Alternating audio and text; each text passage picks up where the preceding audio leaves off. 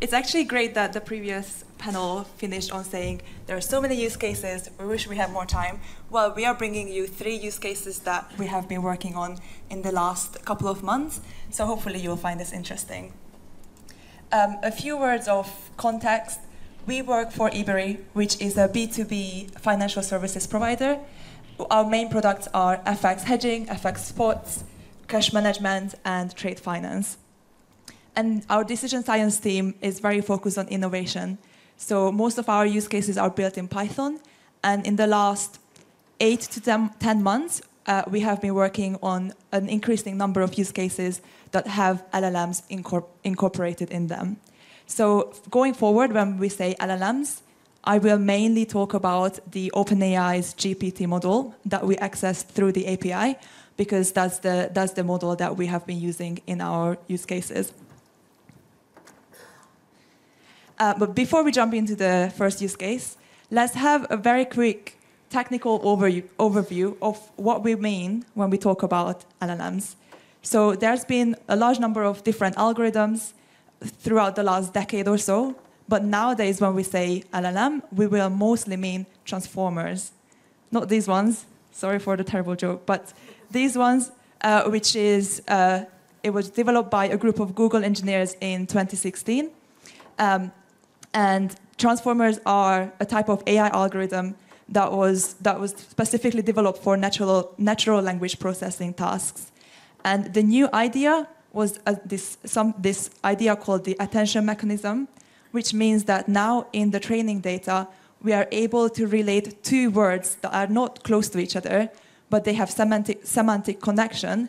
We are able to link them together. So when we train the model, it's able to understand that these 2 words have a relationship. And when we talk about using these transformers, the G in the GPT stands for the generative element. So it's very important to understand that when you're interacting with the model and you give it a prompt, you will see the result word by word. And that's actually how the generating works. Every step, it will ask, what is the next best word? And you will see that, and then that happens again and again. So every time, it will just generate the highest probability word that will be correct for your answer, for your question. So with this new attention mechanism, the generative model, we train this on a huge amount of high-quality data, which is mentioned in the panel. The quality is very important. And with that together, we are able to have this model that understands semantics and the context in your training data. And this is how we develop something that is good for long-term dependencies, long-term conversations.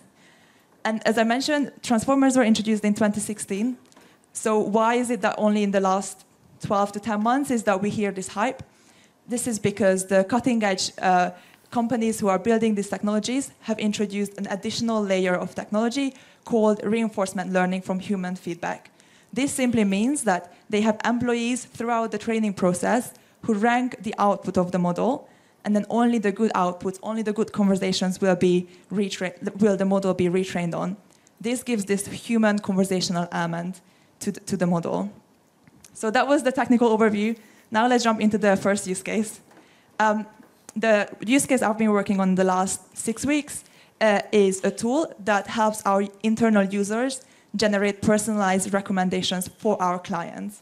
So the tool itself is based on a Python web app.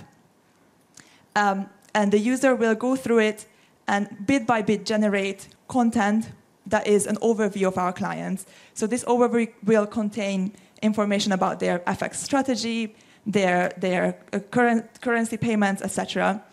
And the idea is that our users, our relationship managers, can use this tool to generate these overview documents within minutes, rather than spending hours on it.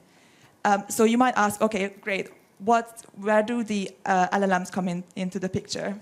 So throughout the document, we get GPT to perform various tasks at various stages. For example, we give it a long company description and get it to summarize it with a specific attention paid to certain characteristics from that description. We also get GPT to answer questions from these long text. And we also have GPT rephrase user input This is to ensure that it all sounds professional, there's no typos, etc. And then finally, we also use GPT to translate the final document to the client's language. So let's look at the simplified architecture quickly. On the left, you have the user, who is the relationship manager, and the user interacts with this Python-based web app. The web app, throughout the process, collects information from the data warehouse, various knowledge documents, and as I mentioned, it will interact with the GPT model through the API a number of times. Once the user have gone through the process and all the data points are collected, everything is double-checked and controlled, then we write all of that into a PDF, which is a branded template document for our users. But also we've heard in the previous panel how responsible AI is very important. And for us, it's also very important. So we have built in a number of capabilities that ensure that this tool is robust, auditable, etc. So I'm just going to go through this number of extra capabilities. First of all, we are calculating the cost of every interaction. We do this by counting the number of tokens that we use when we talk to the GPT model, and then just multiply that by OpenAI's cost per token. As I said, translating is an important element because we want to make sure that our clients read these documents in their own language. And next, we also log every single interaction that happens in this tool. This includes logging every single data point, every GPT interaction, etc.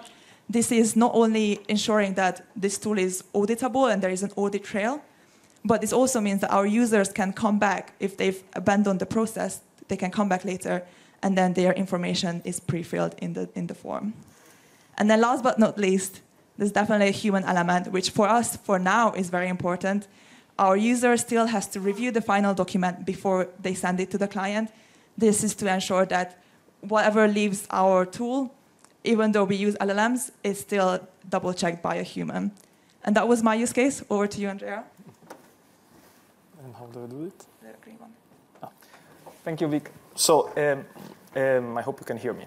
So Vic gave us a very interesting use case, which is leveraging mostly the generative capabilities of large language models. But of course, we know that there is another side of the aspect, which is that the large language model can understand vast amounts of text generated by humans, right?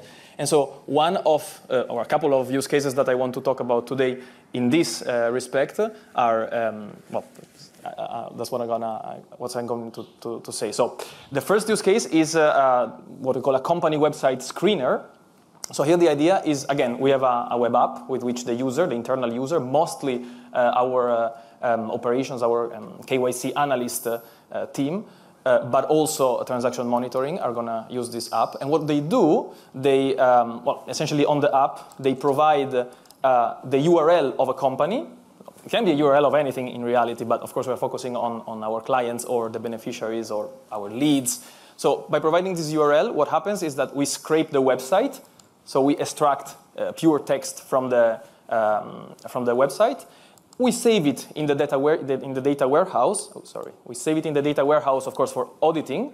But most importantly, we pass it to the LLM, which is instructed in this specific case to look for exposures to sanctioned countries, for instance. Is there any hint that the company who owns the website is doing business in some sanctioned countries, or perhaps within their activities there is something that is beyond Ebury's risk appetite, and so we want to flag this to the analyst, right? So the output, if the large language model finds a red flag or more, the output is going to be, again, through the interface, just a piece of text, a little summary with the possible exposures and the sources, the specific pages where you can, where the analyst can double check.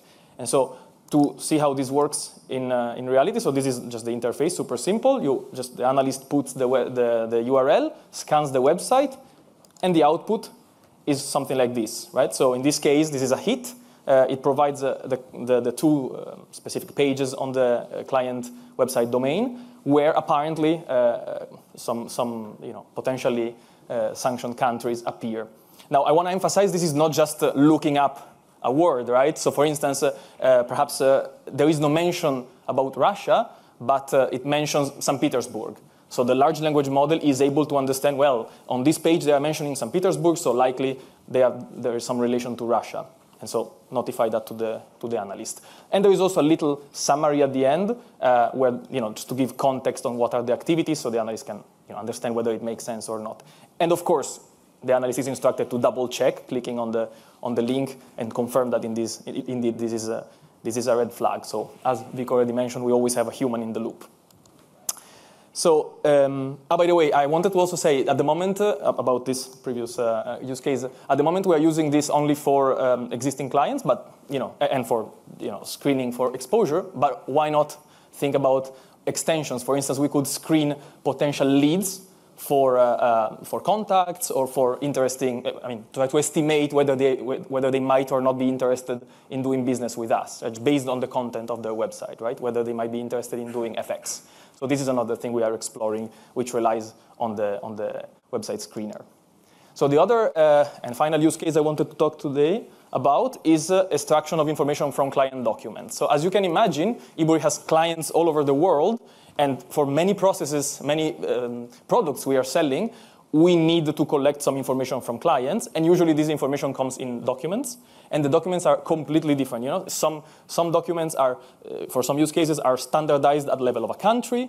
Others are, a photo taken from your phone. So we have a great variety of documents, and we need to be able to parse these documents and extract relevant information. So again, the capability of large language models to understand unstructured text and extract structured and relevant information. And here, you can imagine there are several applications. For instance, for our trade finance product, we need to look at invoices, and this is, of course, a great variety of templates. So, and of course, the information we're looking for is company name and address, both for the buyer and supplier, invoice numbers, due date. All this is information that eventually gets pulled in our warehouse once the document has been processed. For credit risk assessment, we want to extract the financials of the companies from the most updated documents they can provide, which again can be internal documents of the company or country standardized documents. So we vary in degrees of quality. And then there are other applications, of course. You can extend this type of general structure as much as you want. So here, of course, I should mention this is not just a large language model. There is first a component which is parsing the text. Perhaps it relies on OCR, optical character recognitions. Okay, but ultimately, once you have a pure text, a large amount of text, you want to extract the relevant information through the LLM, to instruct the LLM to identify the relevant information and just provide that one in a table in a way that can be easily parsed by standard algorithms, so to say. Okay, so these are all the use cases we wanted to talk about, but also we should check whether our users, our internal users in our case, are actually using our tools, right? So actually here what I'm showing are the numbers of our very first use case of LLM, which was just an internal chatbot. So this is a chatbot that our employees can use to ask questions based on internal documentations of Ebury. And this has been online since, I think, 6 months. And these are the numbers. So you can see we have more than 800 different users. And so this is about 50% of the company. We have several thousand sessions with questions and a very high rate of success of questions. We also monitor the usage over time. So here on the left axis, you see the users daily. And on the right axis is the price in dollars. So you see that the model is relatively cheap. On a day is very rarely going beyond $20, so it's peanuts for what it offers. And I wanted to ask to see if anybody's paying attention. Why do you think the first month the price is so low and then it jumps high? Is there any guess? Yes? Free OpenAI tokens. Close. We didn't have free OpenAI tokens, but at the beginning, the first month, we were using the GPT 3.5 model, which is 30 times cheaper. And then they came out with the GPT-4, and we switched. This means, of course, an increase in price, but of course, the quality also improved a lot. So, and again, it's still very, very cheap for what it offers. Okay, so very cool stuff, but what about the challenges? We have to keep in mind the issues. So, as has already been emphasized, sometimes these models hallucinate, sometimes they misunderstand the question, or they just come up with stuff. So you have to be aware that there will be errors in what you're doing. And an example of this is exactly the website scanner I was talking about, right? Sometimes the website scanner would tell you there is no red flag, but there is, right? So in our case, in the specific process, we instruct the analysts that if there is a hit, a red flag, well, double check it, but we're going to save you a lot of time. If there is no hit, still, please check the website. Take a look at the website and make sure that the large language model didn't miss anything. So we have a human in the loop at the level of 4i check, if you want. Also, we can improve the quality, of course, by prompt engineering, but again, this has its limitation. Another challenge you have to keep in mind is data privacy, depending on the data you work with. But in Ebury, we have a lot of personal information, client information that we don't want to share necessarily with a LLM provider that would use this information to retrain their models. Obviously, we are familiar with what happened with Samsung. So in this case, you just have to ensure to read the term and conditions. So that's actually why we are using the OpenAI API, even for the chatbot. As I said, we just have a chatbot that is simply a way to talk with ChatGPT, essentially, because whatever they say on the website, right, in the terms and conditions, whatever you pass through the API is not going to be used for retraining, is not going to be saved, so it's safe, as opposed to what you put in their website, right? If you connect to ChatGPT and write something there, they own it. So again, be careful about this issue. Keep it in mind. And finally, there are ethical considerations, obviously. Like as these large language models get more and more integrated in our processes, jobs have, this is going to affect people. This is going to affect jobs. And here the solution, at least what we are seeing, is not, to just not think about it and see what happens, but is rather to involve people and, make them part of the conversation, train them, empower them to use these tools so that they don't get left behind. And an example of what we're talking about, for instance, is exactly having the analyst always check essentially he's in control of the tool. He decides whether to use it or not. Making his life easier as opposed to replacing him. So I think this. Just to conclude, the large language models I think are here to stay, and they're going to offer a great advantage to whoever uses them. So by all means, go out and design or implement large language models within your processes. Is going to be very beneficial. But when you do that, always keep in mind, first of all, to understand your current process and what are the pain points, whether there is a need, whether there is a problem to be solved. If you find that there is a problem, think whether the large language model is the solution. Now is the hot thing, but is not a god, right? There are some things large language models are not good at, like structured data, modifications, the transformations, or mathematical reasoning, very bad, right? So large language model is not always the solution. If you identify a problem that can be solved, or you can help solving it with large language model, then go ahead and implement large language model, keeping in mind the challenges we discussed, right? And apart from that, in our experience, it's just try and again, try and error, right? Review, get feedback from humans, keep monitoring, and iterate and get better and better at what you're doing. Thank you. Any question?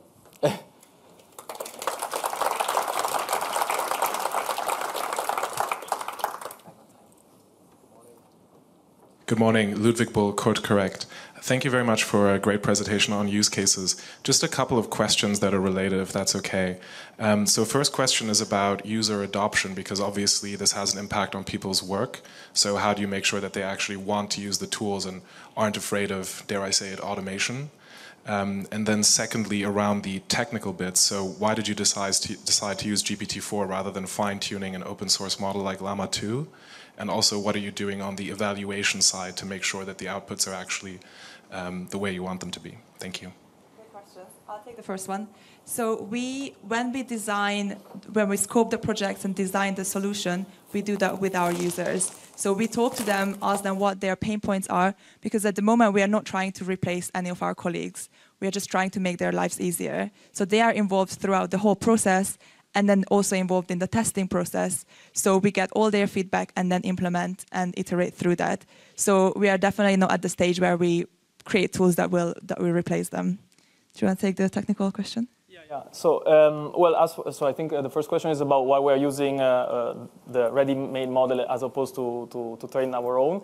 I mean, to fine-tune our own. And we did some experiments with hosting our own models, but this is from our little experiments is way not cost-effective at the moment for our use cases. The pre-trained model is doing fine. What was the last question? Sorry. Right. So in terms of evaluation, it depends, right? So in the case of the chatbot, essentially we just gave the chatbot to the people. We are recording the questions and their answer, and then generally, I mean, at the moment, it's just purely collecting feedback from people, telling that okay, this is wrong, this is good, and on more specific use cases like the website scanner, I mean, we just track how often the website, the scanner produces a false positive or a false negative, and so that's how we are at the moment keeping track of our metrics. Mm-hmm. Oh, I'm afraid there is no more time for questions. Thank you. Thank you.